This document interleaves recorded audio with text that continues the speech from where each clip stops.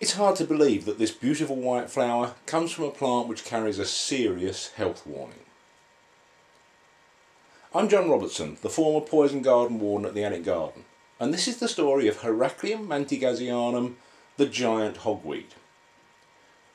Normally when I talk about plants, I tend to stick to the botanical name. You can be sure which plant you're referring to then, but in this case I make an exception. Not just because Heracleum mantegazzianum is quite a lot to get your tongue round, but also because giant hogweed, its common name, conveys its true essence, giant. It is a huge plant. Left to itself it will grow 5 to 6 metres high. That was why the Victorians brought it here from Russia. They thought it would make a lovely architectural plant in a large garden.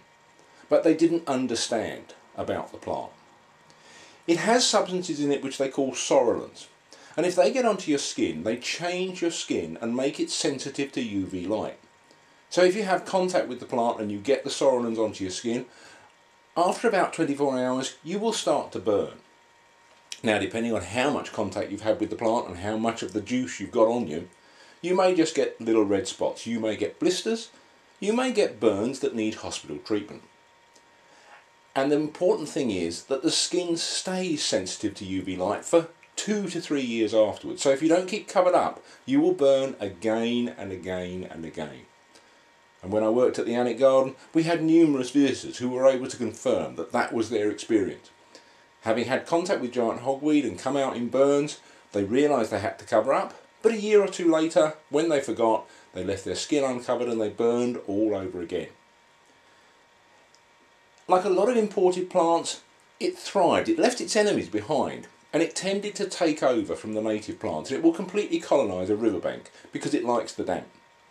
And as a result of that, and as a result of the harm it causes, there's been determined efforts to try and eradicate it. But it's not easy to eradicate. Each plant is capable of producing 50,000 seeds, and those seeds remain viable for 7 years. If you're going to try and remove it, you need at least a 7-year program to do so.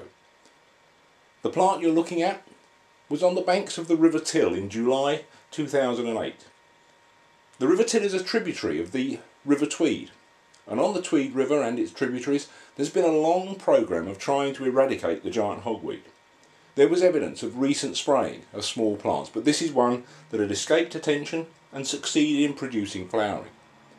If it had continued and produced seed, those seeds would have restarted another 7-year cycle of giant hogweed on the River Tweed.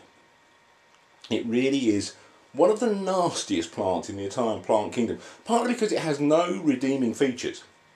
In Iran, some people use the seeds as a spice, they call it gulpar, but other than that it has absolutely no use.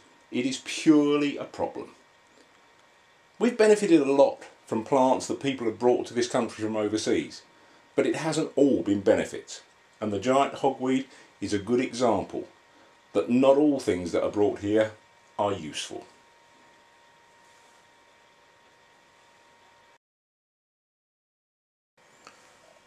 I'm John Robertson, and you can get more information on poison plants at thepoisongarden.co.uk.